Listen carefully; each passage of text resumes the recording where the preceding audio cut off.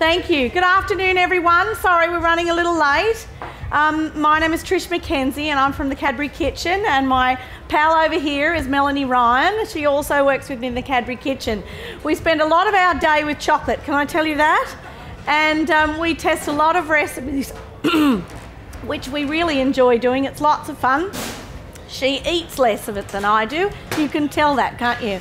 Anyway, we have lots of fun using the fantastic range of Cadbury baking chocolate, so much so that earlier this year we put out a book which is like a match made in heaven. It's called Simply Heaven Volume 3. Has anyone got this one already?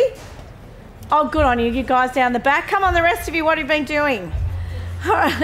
This book is a combination of recipes using Philadelphia cream cheese and the Cadbury baking chocolate range. So whether it's chocolate chips, whether it's milk dark or white, whether it's chocolate melts, or whether it's the chocolate block, all made using Cadbury real chocolate, which is in our baking range.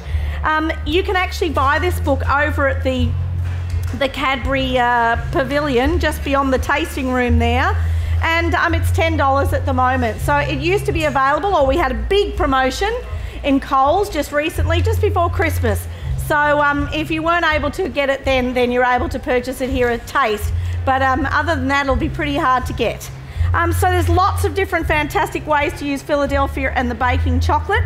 One of the recipes which is in the book is the chocolate chili cheesecake, and I keep falling off my ear. Somebody must have had a big head that had this on, you know. So it's a chocolate chili cheesecake.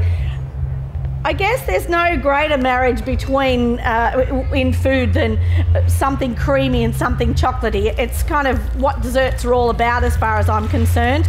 And I think probably, you know, one of the most enduring recipes for desserts of any sort at any time of year is a good old cheesecake. I guess the beauty of a cheesecake is they're easy to put together, they're full of flavour, you can make them ahead, which is even better. So this one I'm starting just quickly. I've got a couple of blocks of Philly in the mixer here, two 250-gram blocks, so 500 grams of Philly.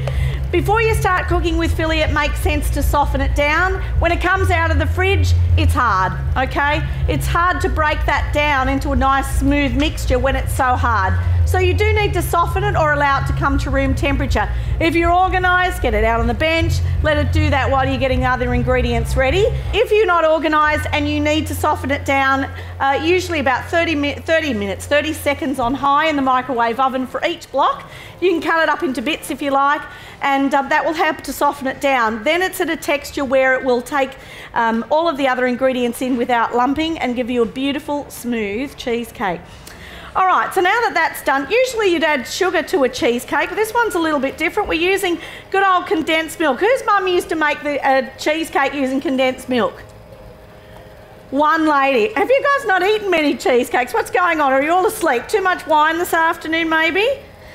Okay, there is a fantastic cheesecake on the Philadelphia website, certainly, and there are others on the Cadbury Kitchen's website also that have condensed milk as the basis. It gives a lovely creamy finish, and of course condensed milk is lovely and sweet, so we don't need to add additional sugar. All right, once those ingredients are incorporated, then we can start to add some of the other flavouring ingredients. Now, as I said, this is a chocolate chili cheesecake. There's quite a trend these days for having sweet and savoury flavours mixed together. Now, chocolate and chili is not a new combination. The ancient Mayans and Incas and so forth and Spanish used to do this stuff used to make these combinations thousands or hundreds of years ago, or probably thousands of years ago. And they used to combine chocolate and chili together. The first hot chocolates, in fact, were combinations of chocolate, not sweetened as we know it, but chocolate in its more savoury form, I guess, without all the milk and the sugar. And they used to put chili and so forth in to bring out the flavours. So for this cheesecake, I'm going to add a couple of spices. I've got some cardamom, and cardamom, we're having a bit of a cardamom run here. Cardamom's a spice often used in Indian cooking. We actually used it in a delicious flourless cake this morning. And some chili powder, half a teaspoon of chili powder goes into this cheesecake. So it gives it a real bit of oomph, but if you've not had chocolate and chili together before, you'd be pleasantly surprised with the result. It's really quite amazing, the zing that it gives to the chocolate. It's really quite tasty indeed. All right, so something else that we need to add there is some, I need a spoon there, that's got a little, needs a bit of a stir up. I've got a little bit of coffee dissolved in some gelatin and hot water as well. So the hot water will dissolve both the gelatin and the coffee. So it gives it a sort of slightly mocha flavour, and it works really well with the chili also. It's very rich and dark, this particular cheesecake. Now, the best ingredient of all, I've got some Cadbury chocolate melts here. This is the dark variety. The great thing about Cadbury, the Cadbury baking range, is that it's all real chocolate. And you know, you can really tell the quality of the baking range because it is real chocolate rather than having other additives put into it. And for it to be classed as chocolate, it has to have at least 20% cocoa solids, cocoa butter I should say, in the chocolate. And you can really tell the difference in texture when it's melted, and certainly the flavour speaks for itself. Now the melts are designed specifically so that they can melt quickly and evenly. That way you don't get a whole lot of hot spotting and burning of the chocolate, but always take special care when you're preparing the chocolate and melting it, whether you do it over simmering water, which is probably the most common method, but probably the fastest method to melt chocolate. The fastest method, I might just leave it there if you can hear me okay. The fastest method to melt chocolate is actually in the microwave. We'll talk about that in a minute when we're doing the next recipe. Okay, last but not least, in the recipe it actually says that you could softly whip the cream, and that will help to lighten the mixture. But with the chaos that was reigning supreme here not long ago, I just went, what the hell, we'll just throw it in and let it thicken it up itself. Usually when you add a little bit of a cream at the end and you whip it first, it helps to lighten the mixture somewhat. So if you've got time to do that, of course it's going to make a difference. Frankly, we didn't have time to do it, so I've just added it now. It just means at this stage it helps to give it a good beat so that you actually whip a little bit of air in it to lighten the cheesecake mixture. But it really is a sensational cheesecake, and it's just something quite different. It's really quite grown up and adult flavoured, I guess, and fantastic served with a nice sort of sticky wine at dessert time. I started to say about the combinations of flavour with sweet and savoury. Probably the most popular at the moment is the old salted caramel. Has everyone had some salted caramel? It actually works really well. The sweetness and that saltiness gives a fantastic sort of combination of flavours, and it's really sensational. It's a sensational kick to the taste buds. So, you know, having chocolate and chili together is not that far off that whole sweet and savoury combinations. That looks great. So that's thickened up beautifully. I'll just turn that down and just encourage some of that mixture off the beaters. If I get a bit excited, the people down the front will get a free tasting. There we go. That's all right. It's the best way to decorate your kitchen wall, I always think. Anyway, I might just pop these out of the way, Mel's. I'll give them to you. I'll take that one. Thanks, Dal. All right, so once you made the filling, I didn't think you needed to go over the base again. I think you know, everyone must have made a chocolate base before, a cheesecake base before, yes? Everyone, yes? Okay, it's just biscuit crumbs. These are chocolate biscuit crumbs. You could use the standard regular biscuit crumbs if you prefer not to use the chocolate. You just grind them down in the food processor, of course. Otherwise, you can put them in the bag and smash them about, seal the bag and smash them with a rolling pin. That's also a good one to keep the kids busy for a little while if you haven't got a food processor to grind them down.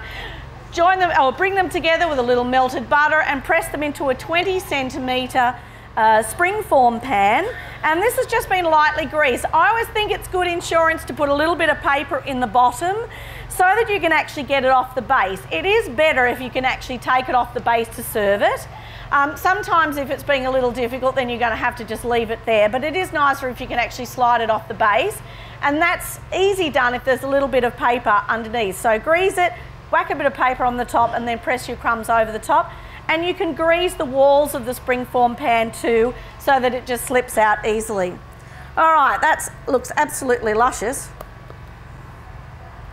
I've managed to catch a little bit of that underneath. Hang on, I've got to get back to that.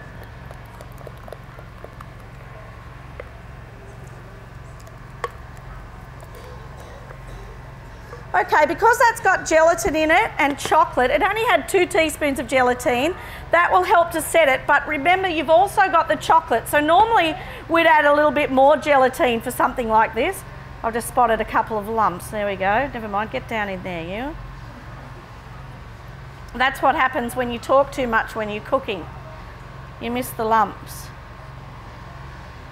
Okay, so that can go and sit in the refrigerator. We usually say around 3 hours to allow it to set, or overnight. As I was saying earlier on in the demonstration, making a cheesecake is one of those perfect things to do a day or 2 ahead. I mean, Christmas is gone, but if you're having a New Year's bash, maybe you could whip home and do one tonight. It'll be sitting there just in time. They're fantastic because they'll actually develop flavour over time, and particularly with the spices in this one, you'll find it would be better tomorrow with that development of flavour with the chocolate, the dark baking chocolate, and the spices, the cardamom and the chilli. So into the fridge we go with that one. Now so it's been an interesting day, can I say that? It's been an interesting day. This morning we were making brulees, which looked absolutely beautiful, except we couldn't get our little blowtorch going. So that was really quite disappointing. So in the end, they became chocolate creams because, you know, we just were as flexible as we could be. Unfortunately, our little blowtorch, it was like a flamethrower up at Claremont when we were doing our preparation this morning at the Cadbury factory, just gave up the ghost, unfortunately. So that didn't happen. We also realised that we bought that really dodgy springform pan when we packed to come from Melbourne, and our poor little cheesecake was a little worse for wear when we tipped it out.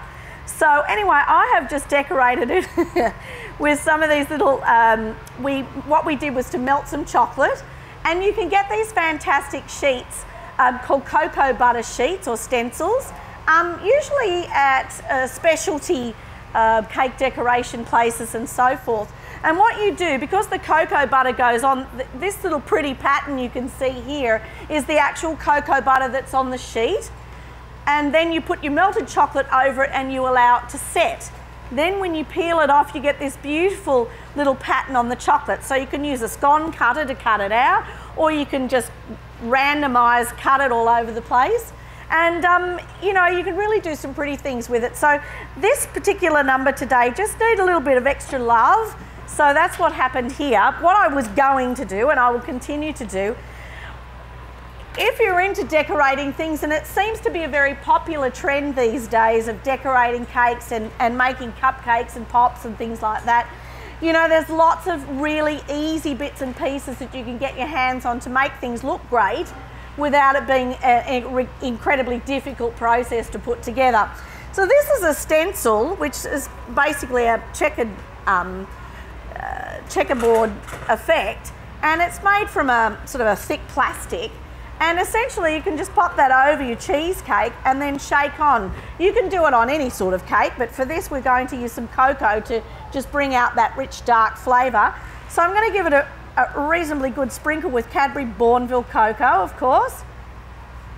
Australia's favourite cocoa, the old Bourneville. So all you need to do is to sprinkle over the top of your stencil, and off it comes. And to finish off, I've got some, once the moisture of the cheesecake actually starts to work on that cocoa there, and the cocoa absorbs some of the moisture, that actual pattern will become a lot more pronounced. Okay, I've just got a couple of things to finish off here. In the recipe booklet, you'll actually see that there is an absolutely amazing recipe that we tested for a chili plum.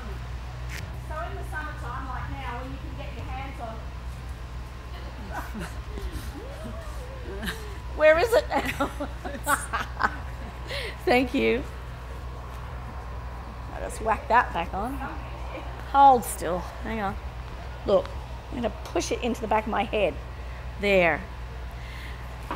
Where was I? Chili plums. Chili plums, yes. In the book. Let me find that picture. Do you want me to find it? Yes, Tell you them find about it. the story. There's lots of fantastic recipes in the book. There's a section on cheesecakes. There's a fantastic section on ice creams. The ice creams are just luscious. And there's also grown-up ice creams too. I like a bit of grown-up ice cream. Also, there's cakes, there's puddings, there's a special occasions. So here's the cheesecake that we've just done without our little, you know, hide all the flaws section around the outside. But the chili plums are just awesome. It's just a very simple sugar syrup. There's some chili in there, a couple of cardamom pods to keep that sort of flavour going between the cheesecake and the plums.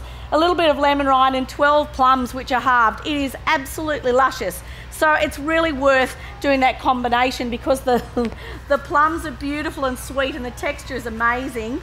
And then you've got the chili going on there as well. So that's our delicious chocolate chili cheesecake. Easy to prepare and easy to decorate. As I said, those stencils are available at all those different cake decorating places. And the other place that you can check out if you're into that is some of the chefs' warehouses that sell things for specifically for people in the food industry often have amazing things if you've got a bit of time just to whip out and have a look around it. You know, you can find some amazing servingware and fantastic little, you know, tools of the trade that the chefs would use to get fantastic results. All right, onward. The next recipe I'm going to do is one that's actually on the Cadbury website. So it's actually on cadburykitchen.com.au and it's a delicious Oreo truffle and chocolate, of course, a chocolate Oreo truffle. And I think truffles are perfect for this time of year. Certainly we might have missed Christmas, but truffles are good for any time. Sometimes a heavy dessert is not what you're looking for after a really special meal. You just want something a little sweet, particularly if you're going to serve cheese and fruit and things like that rather than a full-blown dessert. The other thing is too, like, I don't know about you guys, but like cake pops have just gone absolutely crazy. And this is our own little version of a cake pop, if you like. So what we've got in the bowl here is just some Philadelphia again.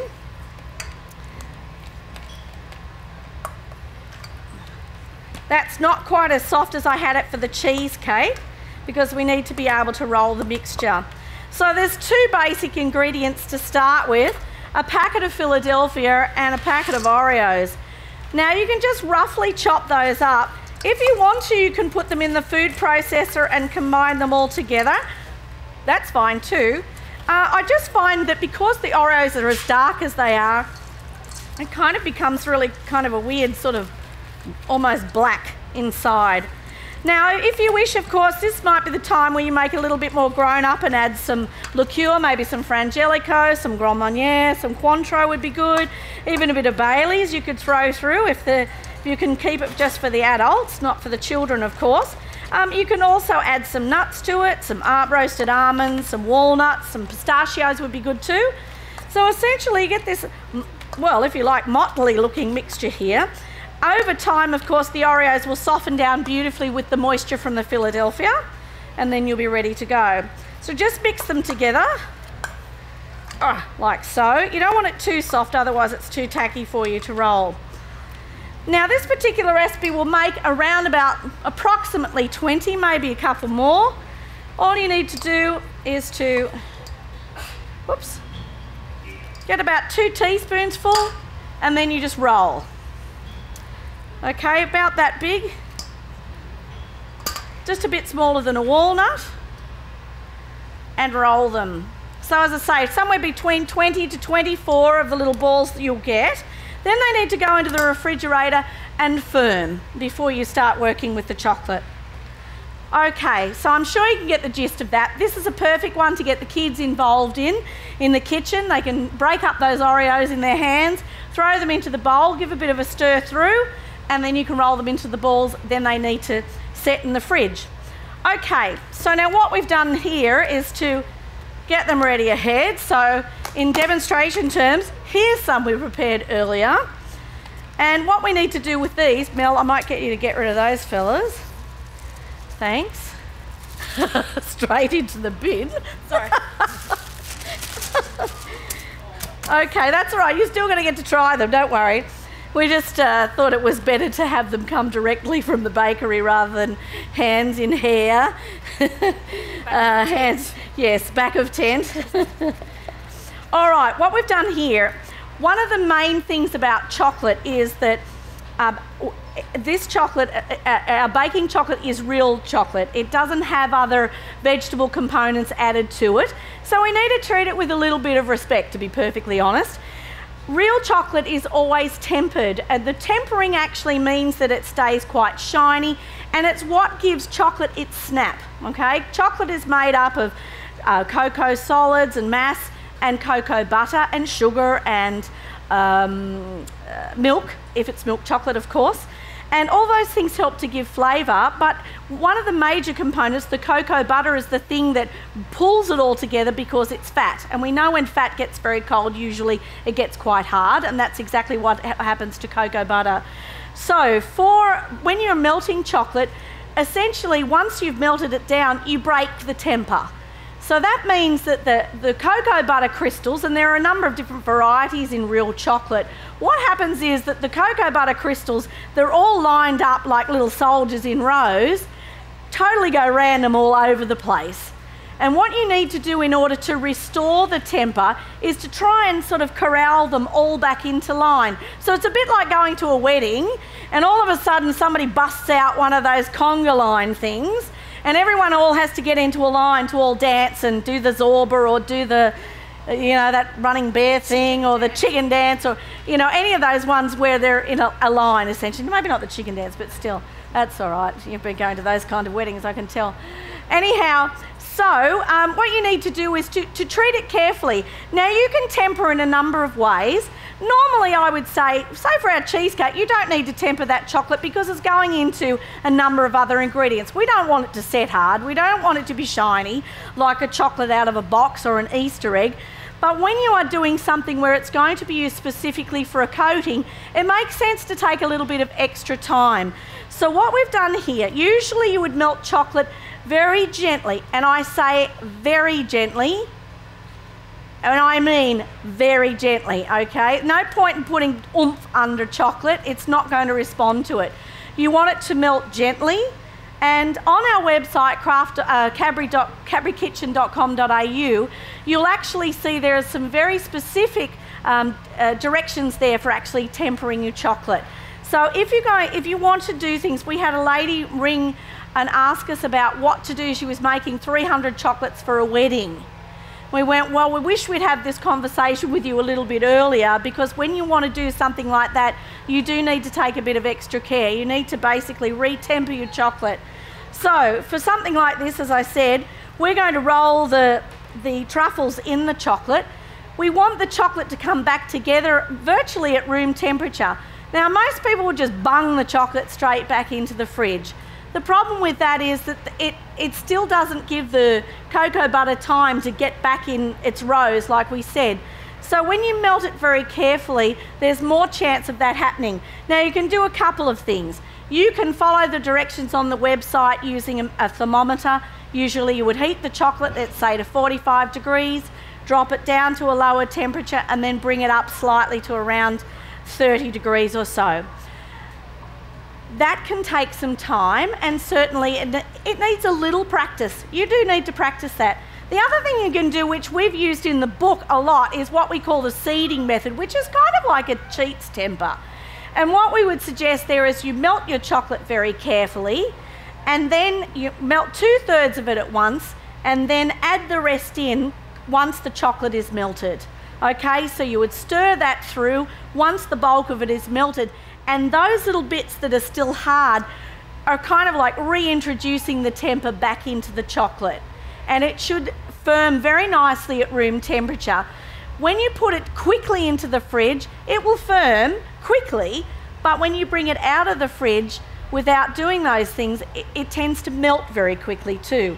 So it makes sense to, certainly in a situation like this, to seed the chocolate, or you can melt it very, very carefully in the microwave oven. And you know what, if you're really keen on doing a lot of chocolate work, it probably makes sense to get yourself a thermometer, okay? Having a thermometer and melting very slowly on a low power setting, defrost up to about 50%, means that you can control the temperature of the chocolate. And you know, one of the biggest revelations to us, we did a big chocolate workshop a little while ago with a colleague, and one of the biggest revelations we found was that you're actually better off to melt in the microwave. Obviously can't melt in metal, but you can melt really well in plastic bowls as long as they're beautifully clean and dry, because the plastic won't take the heat. You know how you put things into a microwave and the bowl gets hot? Well, that makes the chocolate hot too. So if you've got a nice little plastic bowl, you can actually keep it. If you're keen to do a lot of chocolate work, you can actually keep that bowl separate and just use it for melting chocolate, or go and buy one. It doesn't have to be expensive. All we want to do is just melt it very, very slowly so that it doesn't actually lose its temper. Okay, we're about ready to lose our temper a few times today, but still, here we are. Okay, so this has been melted beautifully and very gently, and there's virtually no heat in that bowl underneath, okay? So what we need to do here is get busy, and a bit messy, I guess. So these are our little Oreo truffles that are ready to go. I'll get that out of there. Come on, out you go. Where's that tray, Mel? Pass it to me. Oh, hang on. I'm on it. Yeah. All right. Now, there are a couple of ways that you can go about this. Mel's going to get the gloves on and get really messy. I don't know. Where are the gloves? I've been looking for the gloves. No, I had them there. There you are. Right there. Awesome. So you can either get yourself a couple of spoons. If you go to one of those special chef's places, you can probably get yourself a special tool for dipping chocolate, which works quite well. I actually think that working with a couple of spoons is often just as successful. And you can cover it with chocolate. You can cover up any holes. I actually quite like that textured look. How you going there, Mels? Okay, just rolling over in the chocolate. Now, of course, this is milk chocolate, and we've used the milk melts for this one. So just melt it very, very carefully. Try not to have too much excess, otherwise you get quite a large sort of foot underneath the chocolate. Okay, now Mel is going to do something a little bit different. Something that's also quick and easy to do is actually to roll the chocolate in your hand. So it's good with gloves on for this. I'm not going there because I'll get into too much of a mess. But you can actually roll the chocolate in your hand, so that actually gives a lighter coat. If you like, particularly if you're using white, because this is quite dark underneath, sometimes you need to give it a couple of goes. So it's kind of good to have a production line with a couple of pairs of hands. As it starts to firm up, throw it in again and off you go. So, two ways, either with the spoons or in your hands. I think that works really well. If you're doing it like this is fantastic to roll it into nuts or toasted coconut. That's fantastic for your truffles. But what we thought we'd do today, because cake pops are all the go, we thought we'd kind of make our own little pops. So you can buy these little pop sticks just about everywhere now, even in the major supermarkets. And you can actually poke the little sticks in. And then there are so many different things that you can buy at the supermarket now to decorate these things with. It's just amazing. So there's all sorts of little sugar confections that you can buy that are really cute. Lots of fantastic, that's actually beautiful, that chocolate's going off as I look at it. Oh, there's some pink ones. So I've just got some little sugar confections there. Here's some coloured sugar that you can sprinkle on the top. So perfect for a little party. For kids, if you've got something coming up. What else have we got there, Mills? Oh, these are crazy. I love these ones. These are good for boys. I don't think boys would be so excited about those little flowers. Once you've got it on the stick, you can actually poke it into these amazing coloured ones. Just poke them in all around. And they can look amazing too. Now you can get lots of terrific blue sprinkles and things for boys, and you can also get some amazing little animal confections and things like that. So it sort of goes from tiny little babies all the way up. You just need to think about what sort of direction you want to go with your decorations and then kind of go crazy. So two totally different looking little numbers there, but just as delicious as each other. So what we've done here is to put a plate of them together, Now these are our ones for the demonstrations during the week, so don't you just get to look at those and go, oh, aren't they pretty? I'm loving those. Look how clever they are. What we've done with those is to pop them into the little patty cases too, which are readily available, and you can get all sorts of colours. If you get online, there's just squillions of them to choose from. So we've got the little flowers, we've got some little rosebuds, we've got some little bows on some of them, and you know, it's just a fantastic way to totally jazz up your little chocolate Oreo truffles. Naturally, you don't have to do any of that. You can just leave them as they are and give them a swipe over with a little bit of white chocolate melted. You could use the white melts for that and just drizzle over the top, and that looks very formal and elegant for a dinner party, but certainly for a big celebration, it's really fun to have something lovely like this going. Okay, that's it for us. We had a bit of a late start, but we got there in the end. Do you want to whack those in there, Mels? Oh, put that one in the red one. So, really easy to put together. And if you follow those simple things that I talked to you about with the chocolate, you won't have any troubles at all. That will actually set beautifully because it's tempered, or it hasn't lost its temper in the microwave. Okay, now don't forget, cadburykitchen.com.au will give you all of that information about the different techniques for using chocolate. If you want to see a bit more of me, I guess, you can take yourself to the Cadbury Kitchen Facebook. There's always some very interesting thing I've put together to tell you, so you can come online and you can, you know, when you make things, you can go, hey Trish, I made this, it was great. Okay, my husband often gets on there and tells me how great things are. Posts very interesting information. I have to cull those things every now and again. But he has an assumed name, but I can't divulge that. Anyway, thank you very much for being with us. Sorry we were a little late to get started, but it's been lovely to see you.